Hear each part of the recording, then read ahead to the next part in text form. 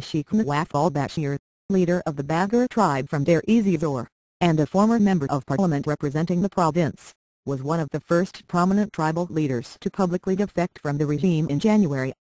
Despite having tribal ties to Iraq, Sheikh Nawaf fled to Turkey, on the advice of al-Bagur's tribal chieftain in Iraq. He told me Iraq wasn't safe.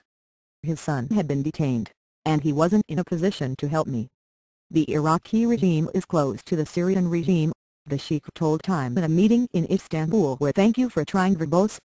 This recording will go away once the product has been purchased. He is now based. There is great pressure on our tribal brothers in Iraq. How can we ask them for help when they face real threats? Al-Bagur has about 1.2 million members, and extends from Syria into Iraq.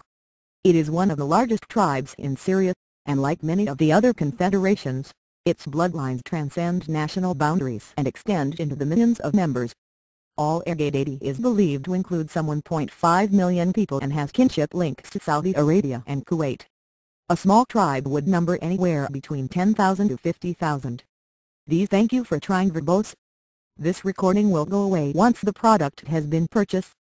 Tribal confederations are massive potential sources of power, mini-states if you like, whose transnational tribal bonds can be tapped into to forge channels of communication and access to foreign powers in the region, especially in the Gulf. But it isn't quite that easy. Sheikh Nawaf had opposed the Assads for years, and was slapped with a travel ban shortly after the end of his 1988-90 stint in parliament. He'd been interrogated 76 times in the span of 2.5 years. His 77th interrogation was to prove the worst, and his last.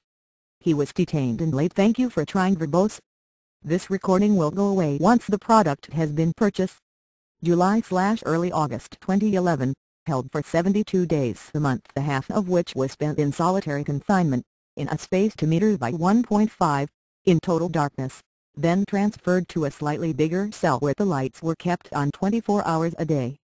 He was eventually released, he says, on the condition that he appear on Syrian state television to praise the president and urge his tribesmen to give Assad's reforms a chance. I was forced at gunpoint to say these things, he says. In Turkey, he formed a body known as the Free Tribes. Thank you for trying verbose. This recording will go away once the product has been purchased, which in April morphed into the Tribal Council.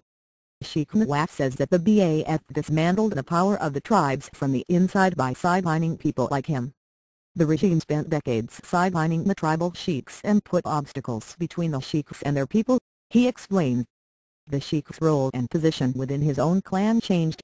His authority and influence was diminished, and that role was taken over by state security, by those within the clan that had ties to the intelligence services, and to those who could solve the problems of their clansmen.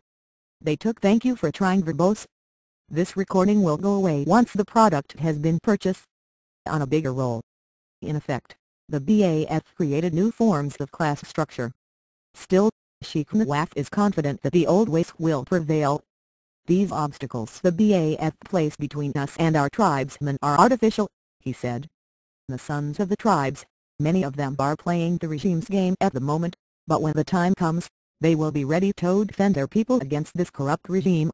It is in their blood.